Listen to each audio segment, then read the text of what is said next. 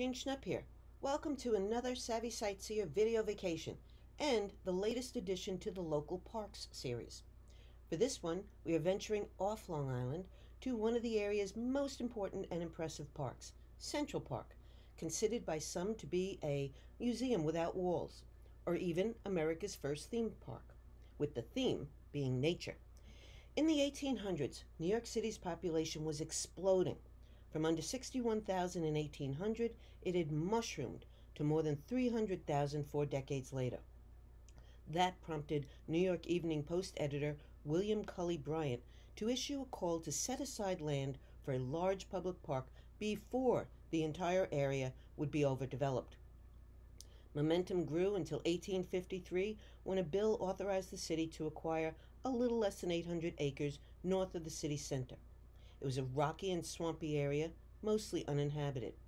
Property in a 5-acre section along the west side, known as Seneca Village, which was mainly black-owned residences, was purchased or taken by eminent domain and cleared. In 1857, the newly formed Board of Commissioners of Central Park announced a design competition with a top prize of $2,000 for a plan to rehabilitate the expanse. Taking the honors and beating out 32 other entries was a two-man team: Frederick Olmsted, a Connecticut-born lover of European estate parks, and Calvert Vaux, a British civil architect. They quickly set about creating what has been billed as one of the most important works of art in America. Reading their original proposal, which they dubbed greensward for a 19th century term for a broad open lawn concept, it is compelling. It's easy to forget that the Central Park of today was a marshy mess and that it is an entirely man-made and engineered creation. They put extensive thought into every aspect of development of a park that would be, quote, a beautiful open space in which quiet drives, rides, and strolls may be had. They envisioned lawns, gardens, lakes, ponds, waterfalls, and woodlands, all very deliberately designed to look as though entirely natural. Traffic was to be minimized by using bridges and tunnels. This would limit pedestrian crossings and any interruption of the idyllic scene. Many of these have since been closed to vehicles entirely. In the 1860s, more land was acquired, and the park now encompasses 843 acres. More than 200 movies have been shot in there, making it one of the most famous backdrops of cinema. The park has even been called the lungs of the city. Although I grew up a stone's throw from the city in Queens Village, like so many others, I never gave much thought to the park, other than how to cut through it from point A to B. Now, I invite you to join me as I make the park a destination in itself, explore its wonders, and gain a grand respect for the work and devotion of the two 19th century visionaries who persevered despite civil war on a national as well as local administrative level, and delivered their dream for posterity to still relish in the 21st century. Bryant's concern over 170 years ago were clearly on target, as this view of New York's skyline from inside the park bears out. Had he not led the charge to carve out a piece of the city and preserve it from glass and steel development, it is easy to see what could have happened. Comparing Olmsted and Vaux's 1858 design entry and then an update they submitted in 1868, you can see they stayed pretty much true to their original vision. The landscape architects perceived the park project as two distinct sections, which they labeled simply Upper and Lower Parks. They described the upper region, roughly from the large reservoir north, as having lines that were bold and sweeping, the highest ideal that can be aimed for in a park. They were intent to interfere with it as little as possible. The lower park they viewed as having a different character, with a series of graceful undulations, suggesting lawn or garden-esque treatment, and bold rocky bluffs that helped to give an individuality to it, they said. While the general footprint has remained largely the same, many notable features have changed and been added over the years. For example, the area east of the old reservoir was originally designated first as a playground and later as an undeveloped ground. Today, it is indeed a play area of sorts, just not the kind with children's slides, but rather is one of those for people who enjoy wandering through noted art pieces. It's the Metropolitan Museum of Art, by area, one of the world's largest art galleries. Although the park can be accessed at several points, the designers thought the finest approach from the city is certain to be along the Fifth Avenue. It has great advantages for the purpose of a dignified entrance to the park, they said. Today, the entrance considered by most to be the main one is at its southeast corner, called the Grand Army Plaza. We'll see just how distinct the park's different personalities are as we focus on much the same region as the planners did, on the lower park, south of the Croton Reservoir, which covers about 40% of the upper park. It was renamed the Jacqueline Kennedy Onassis Reservoir after it was decommissioned in 1993. One thing that hasn't changed much is the arsenal, one of the oldest structures on the land. Olmsted and Vaux were not at all happy with it. In the 1850s, the castle-style fortress was opened as a munitions depot for the State National Guard. Its location had been considered optimum at the time for deploying troops to the city and its shorelines. In 1857, the city bought the arsenal for $275,000 and repurposed it for a more benign use as part of the new city park. Although the designer duo considered it a very unattractive structure and only tolerably built, they figured it could be useful, perhaps as a museum. They spruced up the exterior and basically disguised it by planting trees. It served a number of purposes over the years, as a police precinct, a weather observatory, the initial home of the American Museum of Natural History, and even a makeshift menagerie. In the 1870s, museum exhibits were moved to their new headquarters on Central Park West, and the exotic and domestic animals that had been donated over the years were moved to the newly built zoo. Robert Moses, chairman of the New York State Council of Parks for 4 decades starting in 1924, was referred to as a master builder. It was he who revamped the arsenal in 1934, making it the Parks Department headquarters. When the odd collection of animals had outstayed their welcome at the arsenal, they were initially moved to a group of 5 wooden buildings nearby known as the menagerie. These were replaced with brick and concrete buildings in 1934 and revamped again in the late 1980s. The zoo, or wildlife center, covers about 6.5 acres and has an eclectic collection of 1,500 animals living in naturalistic environments. Among the 120 species are some of my favorites, penguins. In addition to the living animals, visitors really enjoy the antics of a mechanical menagerie.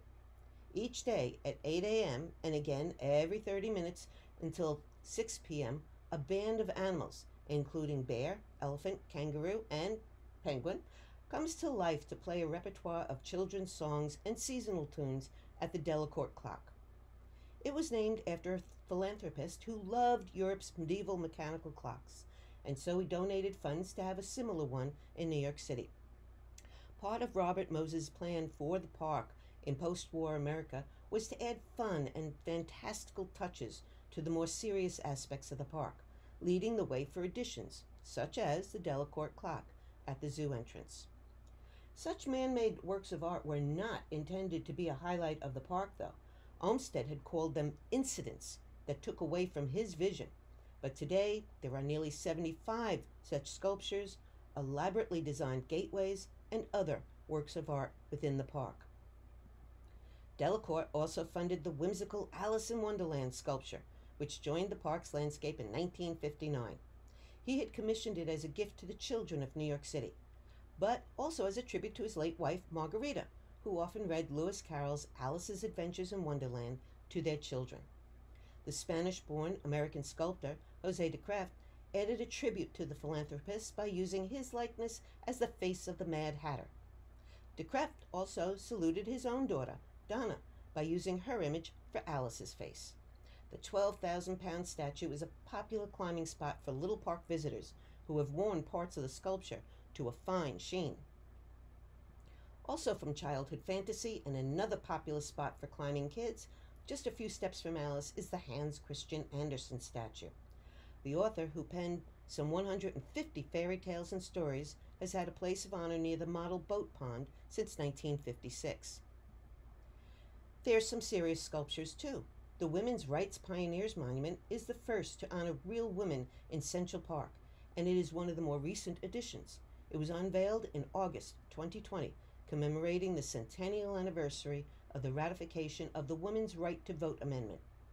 The bronze statue depicts three pivotal women's rights advocates: Susan B. Anthony, a social reformer who played a major role in the women's suffragette movement; Elizabeth Cady Stanton, an abolitionist and one of the first leaders of the women's rights movement; and Sojourner Truth, an abolitionist who had been born into slavery and was later recognized by Smithsonian Magazine as one of the 100 most significant Americans of all time.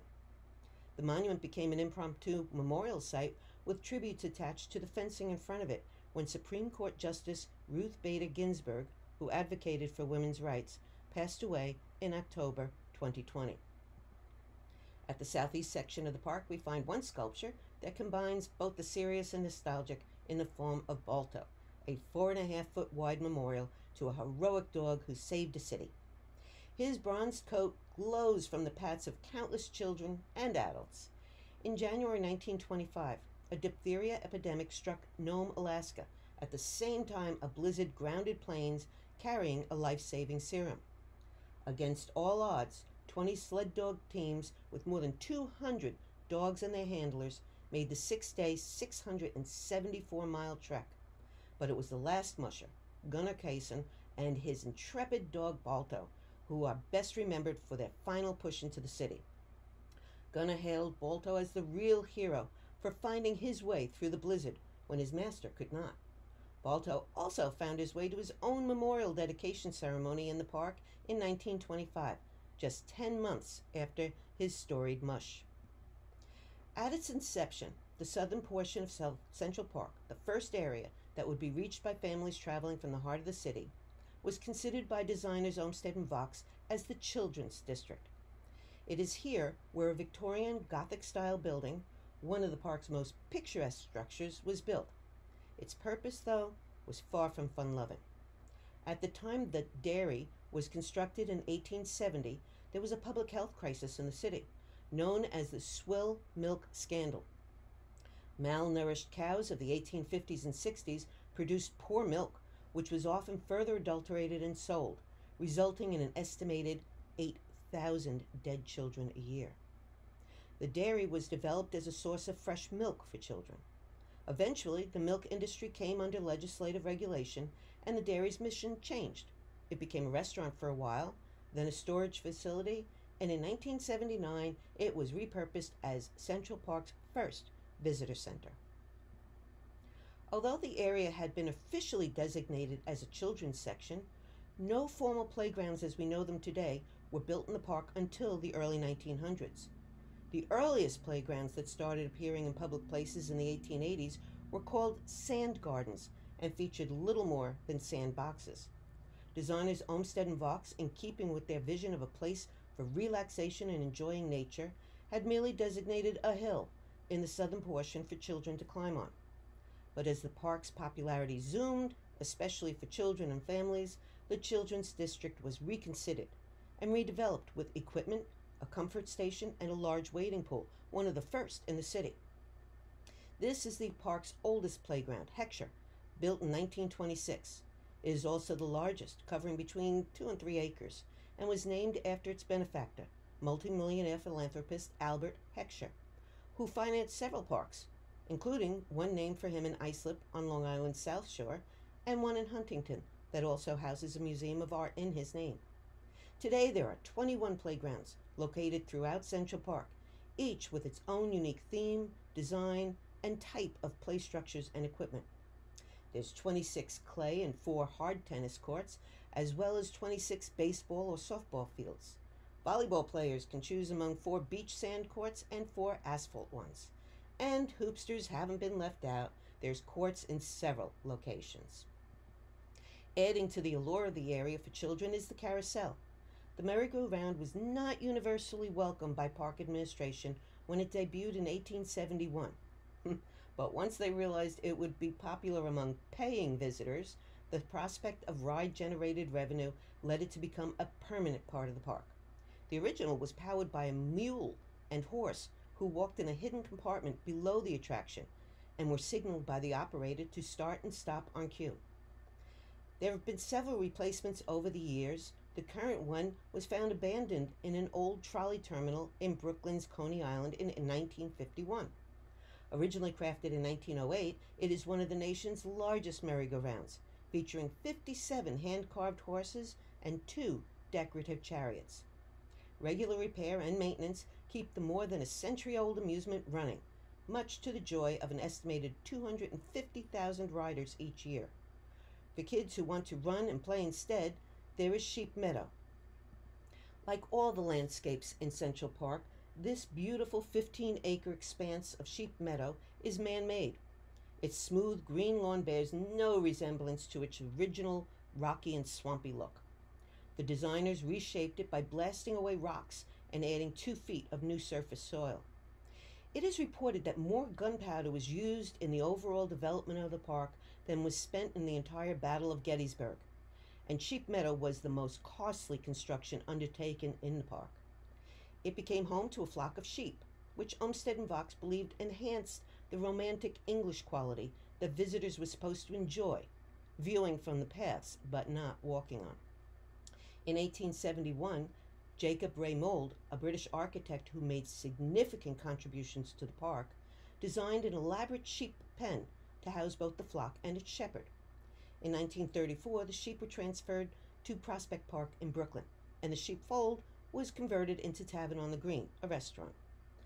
The lawn was open to the masses for various events and activities, including watching as the first landing on the moon was televised there in 1969.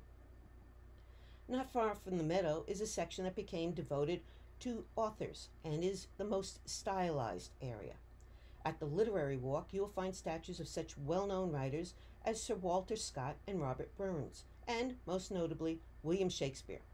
In 1864, to commemorate the 300th anniversary of the great playwright's birth, a prominent group of New York actors raised funds for the sculpture by holding benefit performances of Shakespeare's plays. Edwin Booth, perhaps the most famous Shakespearean actor of the day, advised the artist, American John Ward, about proper Elizabethan clothing for the bard's likeness. Booth's brother, John Wilkes, also an actor, had a different claim to fame. A notable oddity about Shakespeare's monument is the lack of any identification at the base of the great author, unless you walk around behind him. Park administration wanted to make sure that the deceased playwright wouldn't offend the likeness of a deceased explorer installed 30 years later across the flower bed from him. Christopher Columbus's statue was planted facing Shakespeare, so it was determined the British author should be turned to likewise face him and not have his back to the explorer. Moving the base proved too expensive, so only the statue was turned, leaving his inscription behind him. And so the two face each other and stand at the start of a controversial piece of the park, the Mall. In 1853, then Commissioner Robert Dillon tried to amend Vaux and Olmsted's design by adding a European-style grand long concourse, or Cathedral Avenue, running straight from 59th Street all the way to 106th, using suspension bridges to cross the reservoirs and the ravine. That's the park's largest woodland area in the upper section. But the designers were adamant there would be no such long, straight drive. Among other concerns was their fear that it would turn into a racetrack for the horsey set. They did agree a magnificent city park should contain a grand promenade, level, spacious, and thoroughly shaded, but one substantially shorter than Dillon's vision. And so the mall, lined with American elm trees, runs from 66th to 72nd Street. Once referred to as an open-air hall of reception by its creators, the mall was specifically designed to accommodate the width of carriages passing along it. In the mid-1800s, these carriages would drop off their wealthy inhabitants at the mall's starting point, where they could enjoy the natural scenery and mingle with people of lesser status. By the time these high society visitors strolled their way to the Bethesda Terrace at the end of the mall, their carriages were waiting to bring them to their next destination. Bethesda Terrace Arcade is the arched interior walkway that links the mall to Bethesda Fountain and the Central Park Lake just beyond. It is hard to imagine the level of deterioration and disrepair this stunning arcade was in just a few years ago. But with a $7 million infusion from the Central Park Conservancy, the gateway was restored in 2007. The main focus of restoration was reinstalling its British Minton tile ceiling. Most of the nearly 16,000 tiles, which come together to form 49 panels, creating an elaborate geometric pattern, had been in storage for more than 20 years. The arcade was one of Mould's handiworks, created in the 1860s. Typically, this type of tile is used as flooring in great cathedrals, but Mould elevated the colorful patterned ceramics to the ceiling, the only place in the world where these special inlaid tiles were installed as such. While eye-catching, they are weighty, a total of some 50 tons, over which carriages once passed on the road above, leading to the ceiling's weakening and corrosion. Fortunately, administrators had the foresight in 1983 to take the tiles down and store them until enough funding could be raised to properly restore them to their place of honor. The arcade is the ground level of this architectural jewel at the end of the mall. A walk on its two-level staircase gives visitors very different rewards: a breathtaking view from the top of its terrace and some amazing sculpture work along the balustrades. It's worth taking time to really appreciate the artistry of these carvings, which have a central theme of the passage of time. On top of the terrace, and the middle picture in this screen, there's a rooster crowing as morning breaks. Opposite it is the owl ringing in the night. Carved into the stair walls is the eternal passing of the seasons, represented by the flowers, birds, etc. that you would see during different times of the year. The centerpiece of this area is the Bethesda Fountain, topped by the Angel of the Waters. Vox and Olmsted intended it to be the only sculpted piece in the park. New York City native Emma Stebbing was tasked with creating the focal point piece, a singular honor for female sculptors in the 1860s. The fountain and area are named for Bethesda, a biblical reference to a pool believed to have healing powers. Below the angel are four cherub-like figures who represent temperance, purity, health, and peace. Fans of the NBC series Manifest will recognize the Angel of the Waters as a pivotal part of the plot in 2018, the show's first season. The angel shakes loose her fountain mooring and flies off to warn a key character to save another in the supernatural mystery series. Mould's artistry can be seen throughout the park, and his partnership with Vox resulted in many beautiful staples of park viewing. On the top left of this screen is one of my favorite archways. Built by the duo in 1862, the stone bridge is named after the gray wax sandstone quarried in the Hudson River Valley that was used in its construction. On the top right at 62nd Street, offering one of the best views of the skyline while giving the sense of a countryside glen, is a graceful structure known as the Gap-style Bridge. This one, made of stone in 1896, replaced Mould's 1874 wooden bridge, which couldn't stand the rigors of time. Across the bottom is another Vox and Mould construction, but one that fared much better, the Bow Bridge. Made of cast iron, not wood, it is the oldest such bridge in Central Park, and the second oldest cast iron bridge in the entire United States. It's one of the park's most iconic and photographed features. Built in 1862, it spans 60 feet across Central Park Lake and was the result of a compromise between Commissioner Dillon and Olmsted and Vox, who didn't want a bridge there at all. Rather, they'd envisioned visitors wandering leisurely around the lake beyond the Bethesda Terrace to the Ramble. That's a 36-acre expanse designed to look like the forests of upstate New York, with winding paths and trails through dense plantings. Vox and Mould decided on a low-profile, delicately curved bridge shaped like an archer's bow, hence its name. It is today an integral part of the park and considered one of the most romantic locations, overlooking rowboats quietly gliding along the lake. It's popular for marriage proposals, both in real life and in moviedom.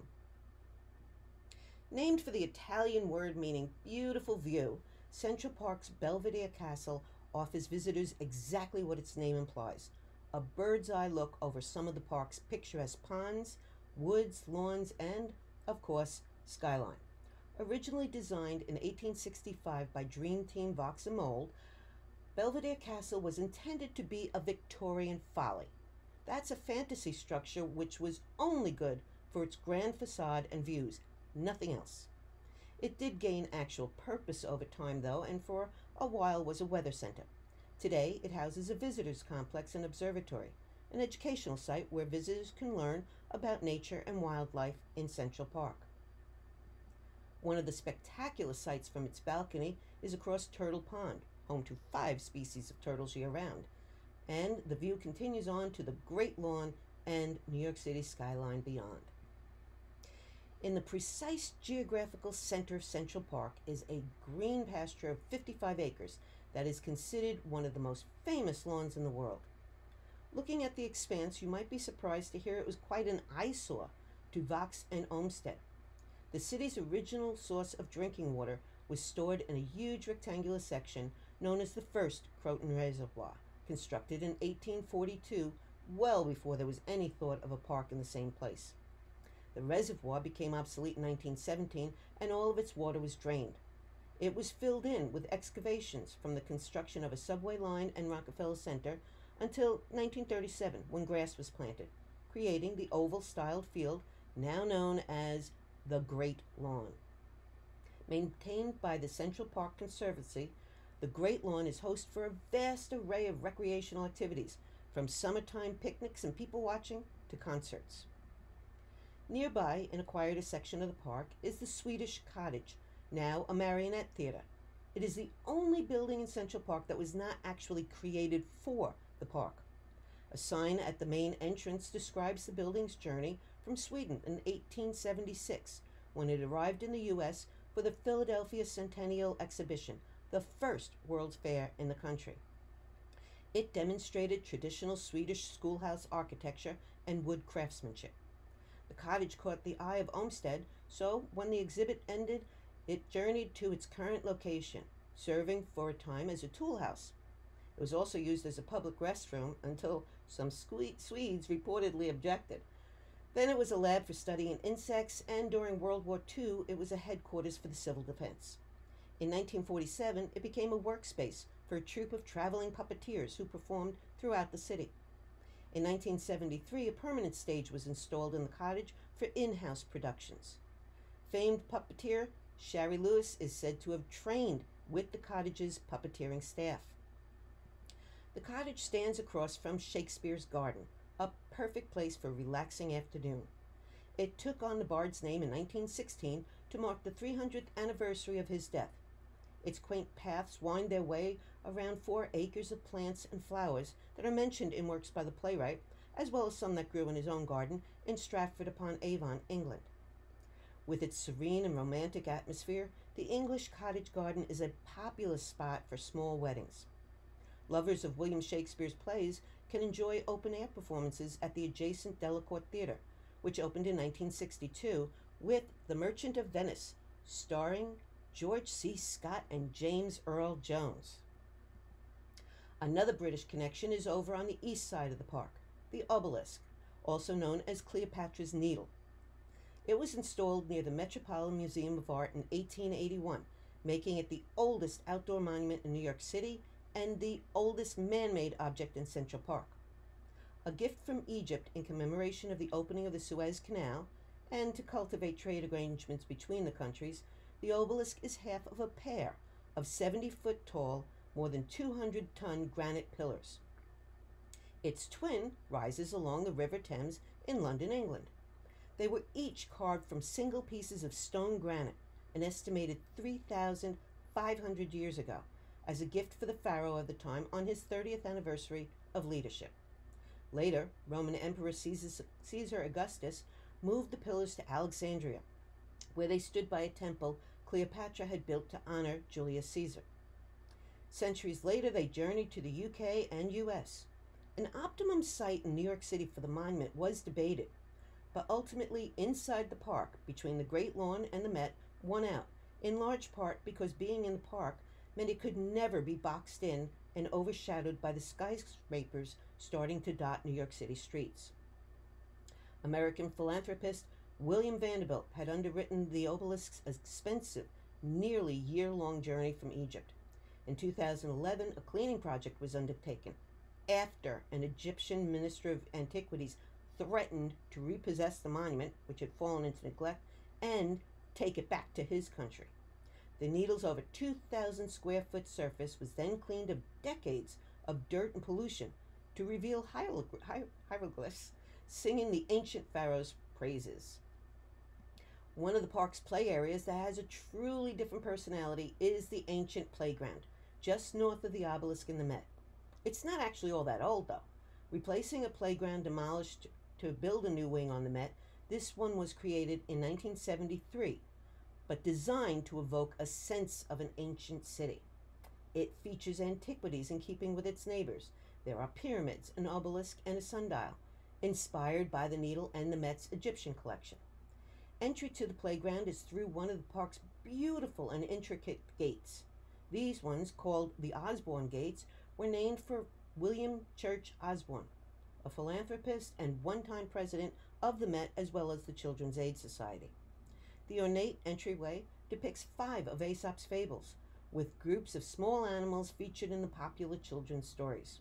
When they were installed at the original playground in 1953, the Municipal Art Society identified them as some of the most important pieces in Central Park.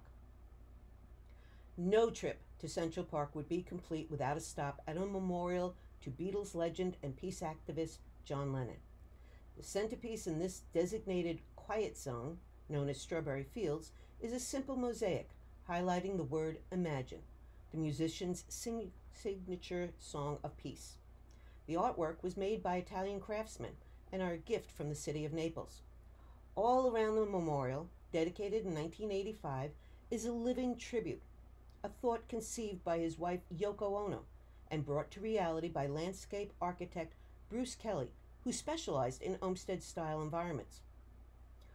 Ono, considered a conceptual artist, donated $1 million to fund renovations in what had been a favorite spot for her and John, just steps from their home in the landmark Dakota apartment building, in front of which he was shot and killed in 1980. Ono invited countries from around the world to contribute plants to create an international garden. The 2.5-acre, teardrop-shaped lot was transformed from a rundown patch to a lush environment with about 150 trees, 5,000 shrubs, and 20,000 perennials.